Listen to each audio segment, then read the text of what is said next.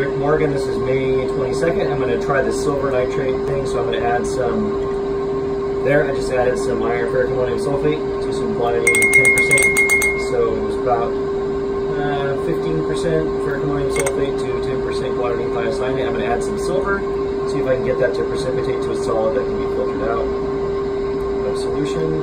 And it is not happening fast, but it is happening.